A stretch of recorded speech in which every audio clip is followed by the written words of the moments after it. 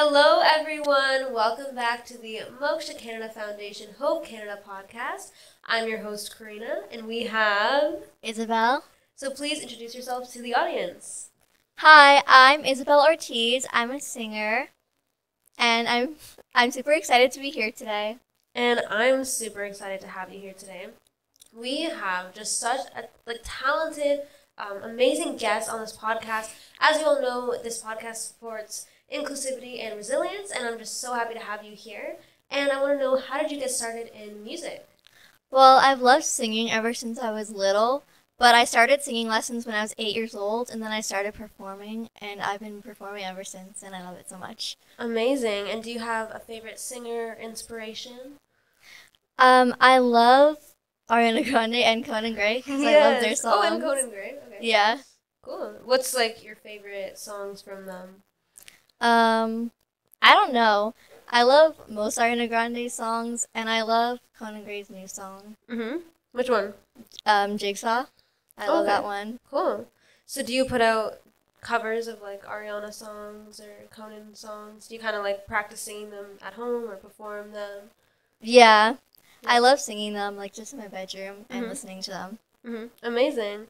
So those are your inspirations when talking about celebrities, but what about in your personal life? Who inspires you? Your family or? Yeah, my parents, because they give really good advice, and my mom's really supportive, and my dad, and yeah, they've always been really supportive, and they teach me a lot of good things. So amazing. What's something big that they have taught you? I don't know, just to be confident in myself and believe in myself. Yeah. And yeah. I love that. I love that. So how's school going? You want to talk about that? How is it? Because you're back in person, right? Yeah, I'm back in person. It's kind of different than how it used to be, but it's okay. It's going good. How was life during the pandemic? The quarantine, being at home. At first it was kind of frustrating, but then since everything moved online, I feel like we've all kind of adapted to it, I guess, and learned to just deal with it. But it's going good, I guess. What about in terms of being an artist? How did you spend your time? Well, everything moved online, and I think that was very interesting because we all had to learn to perform online and do everything through Zoom. And yeah, I feel like it's different, but I feel like it's good though, because doing online is very helpful, I guess. So. It's different, yeah. It's just a learning opportunity. Yeah. So you did online concerts, or? Yeah, and also online performances too. Yeah, so that was really fun. Do you write original songs too? Yes, I have a couple out. So you want to talk about your original pieces of work? Yes, so I released them in 2021 and 2020. They're called Try Again, You Cheer Me Up, and Favorite Time of Year. So that's good. Amazing. What is the meaning of those songs? What's the message behind them? Try Again is about how I faced my fears and learned to believe in myself. And You Cheer Me Up is about how my family and friends cheer me up and support me. And Favorite Time of Year is a Christmas song or a holiday song. Awesome. Oh, I love that. You have Christmas songs. That's so cute. So do you have music videos too? I don't think so, no. It's just the songs out. Yeah. So all streaming platforms? Yes, on Spotify and YouTube and Apple Music. So what's your artist name? What do people search? Isabelle Ortiz, but my Instagram is Positively Isabelle. Okay, cool. Is it just Positively Isabelle? There's no underscore or anything? It's positively.isabelle. Okay, positively.isabelle. Everyone follow. She's a star. What are you looking forward to coming out of the pandemic? Any concerts you want to go to or that you want to perform at? Any venues, traveling?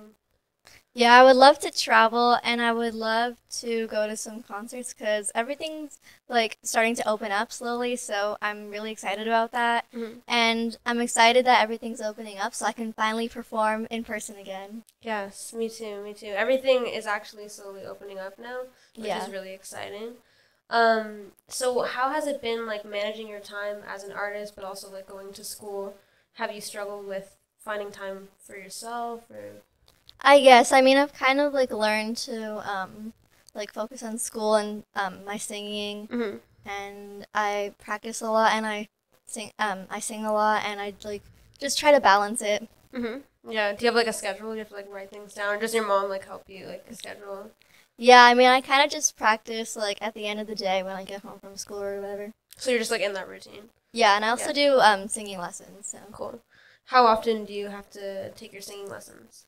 well, I do it like once a week, but I also do other things. Yeah, and then you practice on your own probably like every day, right? Yes. So like what has your biggest struggle been as a performer? I'm assuming like maybe during COVID you felt like it was a struggle to not perform in front of an audience, but is there anything else that you've like overcome? I don't know. Before I used to be like really shy about performing, but I've learned that like being nervous is okay and it's just like building up to it. And I've learned to like be more confident in myself. So that's really good. And I've also learned to just like relax when I'm singing, I guess, because it really helps me. And I find it makes me really happy. So yeah. Yeah, no, for sure. It's all about just having a good time and performing for people that you know, you want to have them have a good time as well with you when you're singing or dancing, whatever it is. Yeah. So I want to know, how do you feel about being here today for the Moksha Canada Foundation Hope Canada podcast? We're here at Bridlewood Mall. How does it feel to be in person for an interview? Feels good. I'm really excited to do this interview and like perform today. And I've never been on Moksha Canada before, so in person, so I'm really glad. Yeah, because we did a Zoom interview, but that was for like a different podcast. So this is just like a whole new experience, really fun. Yeah. And you're actually like here, like not on I'm a screen. actually here. Yeah, not on a little box like on my computer, so that's good. So I know you have some other interests outside of singing. I know you like makeup. So do you want to talk about how you got into that, or like your favorite brand? Yeah, I like doing that because I like expressing myself, but I also like reading, and I love going on walks and being outside, and I love acting, and I like... Oh, so you act as well, yeah. Yeah. Do you want to talk about... Those are my main hobbies, I guess. You want to talk about some acting things that you've done? Yeah, I mean, like, everything has been kind of slow lately because of the pandemic, but I've done a couple of things, and yeah, I just love auditioning and doing that. And I love doing workshops too. Oh, that's cool. Have you done like self-tapes at home? Yeah. During like 2020 and 2021, everything moved to like self-tapes instead of in person. But I find that that's more helpful. Yeah, I get that because like I feel like when you're recording a video, like kind of like how we are right now, we're recording something, you know what I mean? Yeah. You can like watch it back and be like, okay, do I want to fix like a part of it, do it better? Yeah. You can do like another take, you know what I mean? Yeah, and you're in control because you're doing a self-tape. Yeah. But then when you walk into an audition room, it's like you make a mistake, oh, there's no going back, you know what I mean? Yeah. but both are good in different ways because I feel like live auditions, it teaches you how to like manage your like stress and anxiety. Yeah. And you can kind of do like breathing exercises and things like that. So there's like, you know, because like when you do on-stage performances, you can't always like pre-record, right? So it teaches you kind of how to like calm your nerves and stuff when you have those like live in-person things. Yeah. Anything else that you might have done during the pandemic that kind of developed into a new hobby? I know you said you went for walks and things like that. Was there anything else? Was there like a show you started watching, a movie you really liked? Because everyone was like binging shows and stuff. My favorite show is Stranger Things. I've been watching it since like 2019 and I love it so much. Amazing. Oh, I wasn't expecting you to say like Stranger Things, but I'm like, okay, I love that. Yeah. So if you had to choose between singing and acting, could you choose, or? Yeah, I mean, I definitely like both, but I love singing because I've been doing it for so long, and it like makes me happy. So, and I also love acting because you can just like play different roles, and I don't know, you can just like be different characters and act certain ways. So it's really good. What kind of like roles and stuff like have you played, or like have you done like a commercial type of thing? Like what have you done? Yeah, I've done like this show. It's called like My Home, My Life. It's on TVO, and it's about like my family and things like that. How was that process? It was like really interesting, I guess. They come to your house, right? Like, yeah. Yeah, okay. It was different because it was like a different environment because it's not in a studio. It's just like your personal life. So I found that really interesting, and I love seeing like the other episodes. So I get to learn about other people and how they live. So was that your first time on TV? Yeah. How was that? So I'm assuming you watched it like at home. You watched yourself on TV. How was it to like see yourself on the screen? It was very different because, like, when I saw it, I was like, oh my gosh, it's just crazy to see yourself, like, on TV. No, for sure, yeah. Because I know, like, even, like, some interviews that I've done and stuff, I'm like, oh, like, okay, I'm actually kind of good at answering questions, like, eh. You know, and it kind of shows you, like, your potential of what you could be, like, in the future, you know? Yeah. Speaking of future, what plans, like, do you have for yourself? Like, I know you're still very young, but do you have, like, any ideas of what you want to go into, like, after school or anything? Like, what do you want to be when you grow up? I don't know. I really want to be a doctor, I guess, and help people. Gosh. Oh, I love that. Okay. Yeah, and I also want to pursue like music, and I still want to do it, and I love it so much. You can do both. I know people who do both. So yeah, I would love to do both, and I want to like release more music and perform more. You know. Are you in the process of writing any new music now? Yes. Oh, really? Yeah. Okay. Spill that tea. Spill the tea. Like, during the pandemic, I wrote a lot of songs, but I just like writing it for myself too. But if I really like it, I'll release it. And like, I've had writer's block sometimes, so it's kind of hard to write. Yeah. But I just love it because I like to express my emotions and write about it. Yeah, I think everyone deals with writer's block at one point or another. But usually I think what helps, like for me personally, is just taking a break, and then you'll get inspired by something and you'll go right back to it, you know? So just like giving yourself that time to like naturally find something for inspiration than forcing yourself into it, you know? Yeah. So what else other than writing your new song? Is there any, like, do you do performances with your school? Is there anything like that? Or is it still like not really happening because of COVID?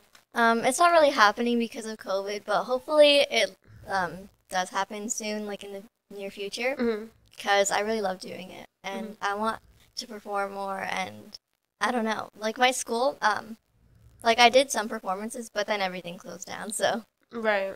What was like your last performance before COVID? Well, everything opened up kind of like in the fall of last year. The last thing I did was the gala, and I think okay, so you're talking about Youth Day Gala. Yeah. Yes. Okay. Cool. It was really fun performing. Yeah, for sure. And what would you say your favorite performance has been?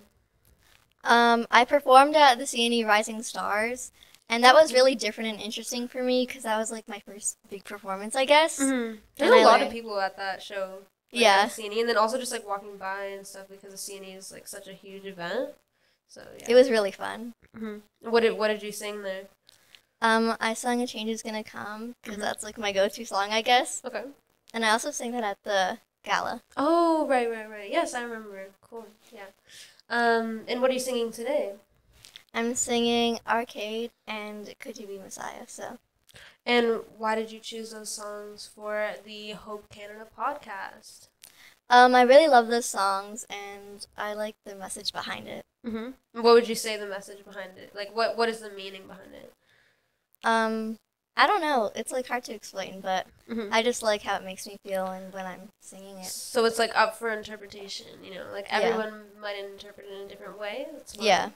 Anything else that you want to kind of like give yourself promo for people to go and find, like any videos, or is there like, do you use TikTok or something? You want to talk about that?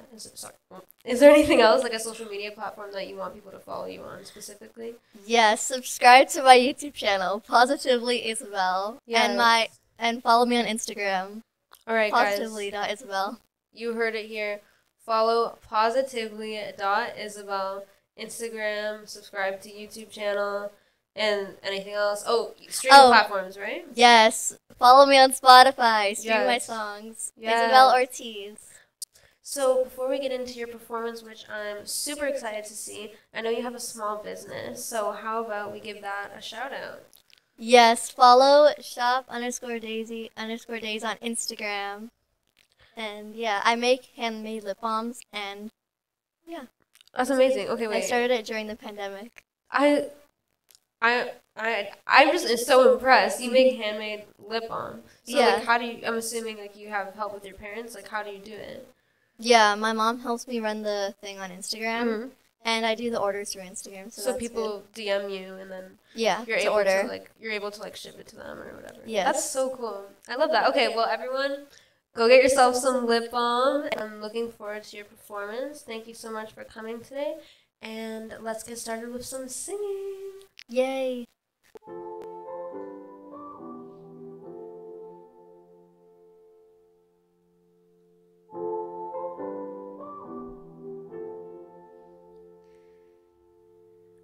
A broken heart is all that's left. I'm still fixing all the cracks. Lost a couple of pieces when I carried it home. I'm afraid of all I am. My mind feels like a foreign land. Silence ringing inside my head. Please carry me home. I spend all of the love I saved. We were always a losing game. Small town boy in a big arcade. I got addicted to a losing game.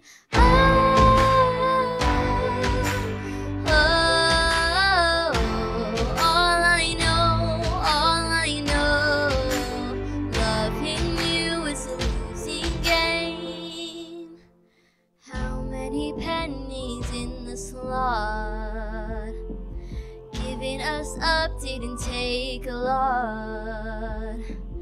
I saw the end for it begun. Till I carried on.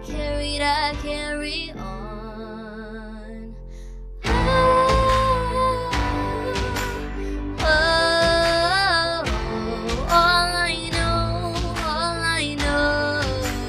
loving you is a losing game.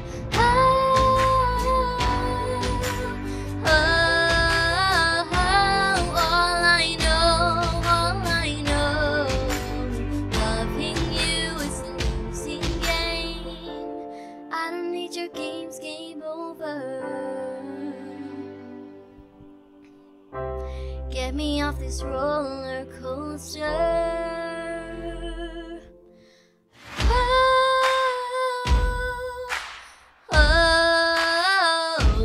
All I know, loving you is a losing game.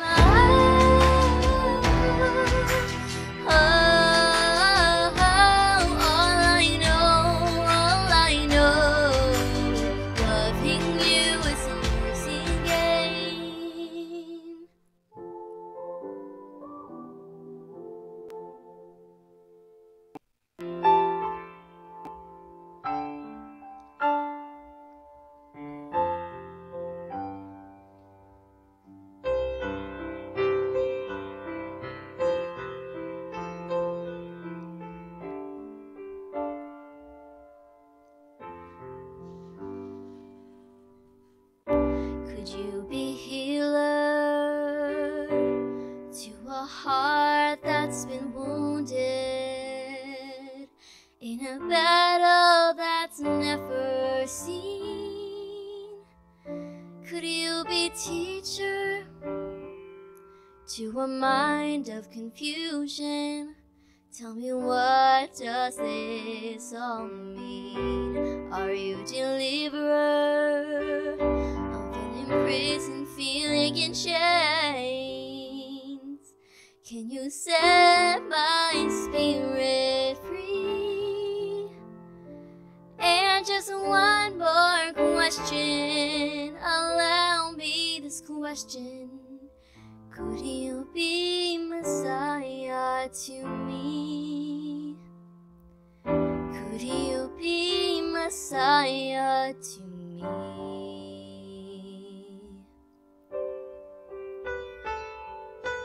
Could you be Father to a soul that's been abandoned by a world too busy to hear? Could you be a helpless survivor. Can you take away my fears? I heard them all sharing this newfound conviction in them. Are you all that they make you to be? And just one more question, allow me this question. Could you be Messiah? Please be Messiah to me. 'Cause I've been looking for someone like you. And I'm so tired, I'm tired. I've read every book and I've sang every song. My mind may be right, but my heart feels so wrong. Tell me, how much farther can my life go along? Which way do the roads lead? Where do I belong?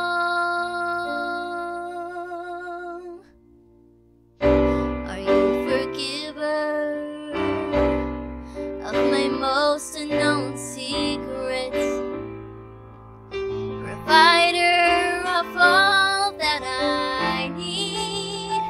Could you be brother, the one who knows better? Would you now stand in the way when all this is over? All the thunder and lightning in the daylight, just what will I see? The answers to my questions, to all of my questions. Could you be Messiah to me? Could you be Messiah to me? Could you be Messiah? Please be Messiah to me.